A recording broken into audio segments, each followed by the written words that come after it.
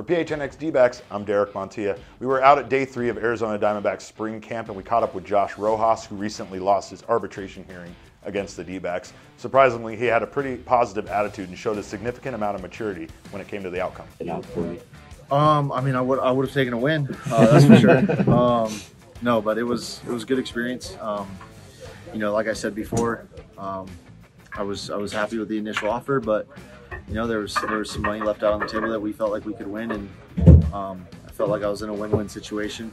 And so me and my agent decided that we were going to go and try to, you know, fight and make a case for a little bit more money, and the D-backs came out on top.